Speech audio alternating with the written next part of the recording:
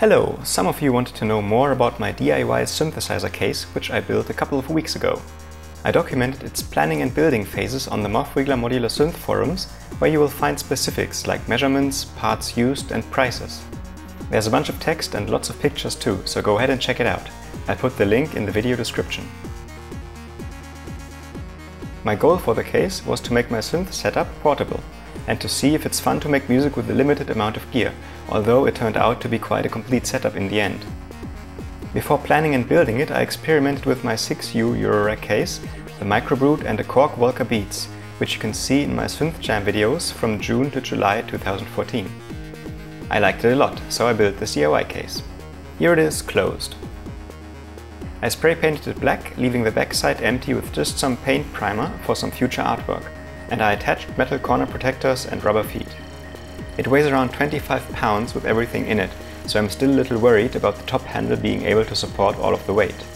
I've had a little accident with it already, which you can see in the ModularGrid thread. Let's open it.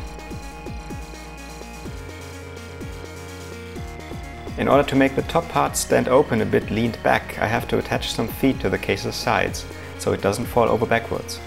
I'm not too happy with those feet yet, but they work for now. On my music table at home, I just have a box on which the top part sits. Inside there are two 118 HP rows of Eurorack modules, the MicroBrute, a patch cable pouch which my girlfriend made me, thank you very much, a small Behringer MX400 mixer, and a little pouch with a daisy chain of 9V power connectors. This lets me connect guitar effect pedals and also other 9V gear, of which there is a lot.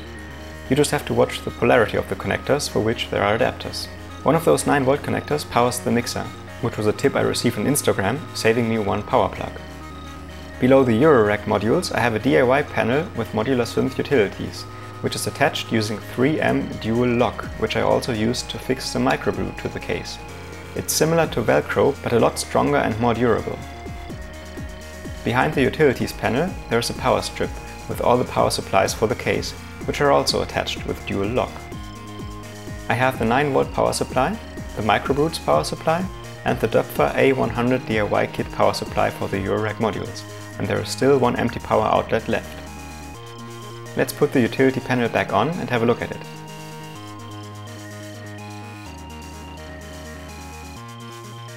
On the left there are two sets of passive multiples, and below that two 1/8" jack to 1/4" jack converters. The left one can also be switched to convert a mono 1/8" jack to a stereo or dual mono 1/4" jack, so that I can plug my stereo headphones in there and hear the mono signal on both ears. In the middle there are three passive attenuators.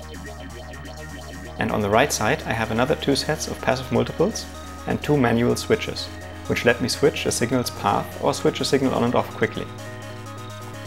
It's been a really fun and interesting project, and I can only recommend building your own cases. You really don't need much DIY expertise, and you can create something which completely fits your personal needs. I haven't taken it on the road yet, but I will soon, and I'm really looking forward to see how it holds up.